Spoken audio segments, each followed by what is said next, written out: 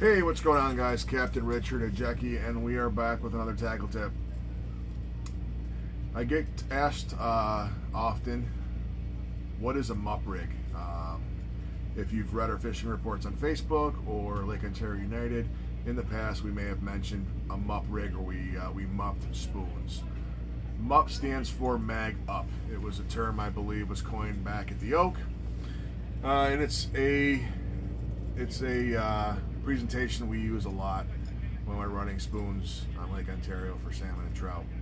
So we've got our main line, we hook a regular size spoon to it, we send it back 10 or 15 feet, hook it into the release on the downrigger, and send it down 10 feet.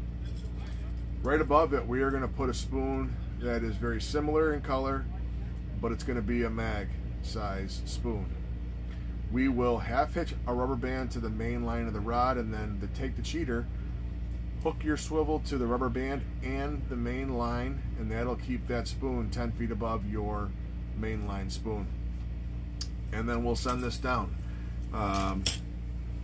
Rubber bands we use are not big, they're just small.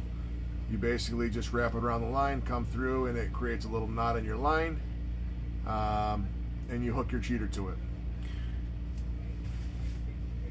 The presentation seems to work really well when you're fishing 40, 50 foot and deeper. We use it a lot come late summer, early fall when we're offshore fishing salmon down deep.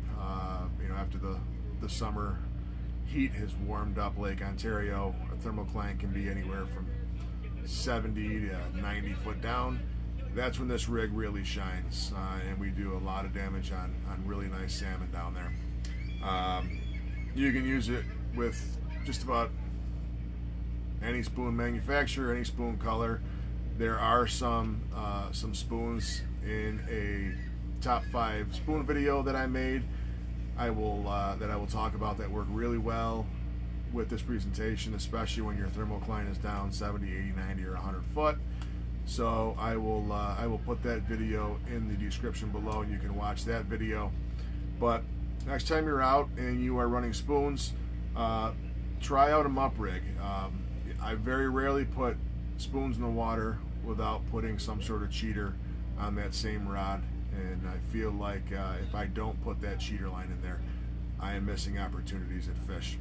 And in a later video, we'll go over different types of cheaters and when I'd like to use those. So stay tuned for that video, and I hope this helps put a few fish in the cooler, guys.